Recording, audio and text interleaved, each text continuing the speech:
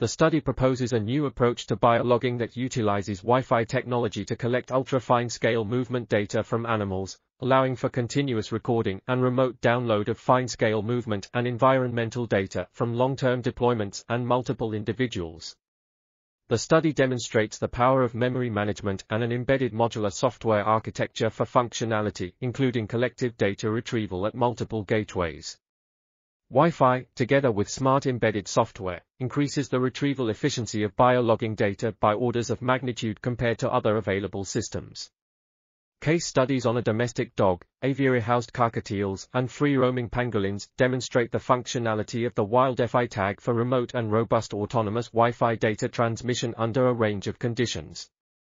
The study encourages project-specific tailoring beyond reconfiguring sampling parameters of a biologger, with open-source sharing of their architecture design. Enhanced communication between animal-attached devices, Wi-Fi infrastructure, and smartphones, alongside smart and collaborative data retrieval, eases restrictions for big data collection in animal ecology. This article was authored by Timm, Martin Wikelski, Stephen Tyndel, and others. We are RTCLTV. Links in the description below.